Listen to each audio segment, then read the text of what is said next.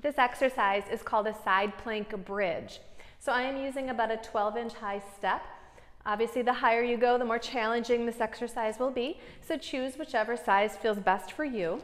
But you position yourself in the side plank, stacking your hips right on top of each other, elbow underneath the middle of your shoulder. And you're simply going to lift up and lower down, pressing through that elbow, squeezing the shoulder blade, and really working that bottom hip, maintaining that position and coming back down.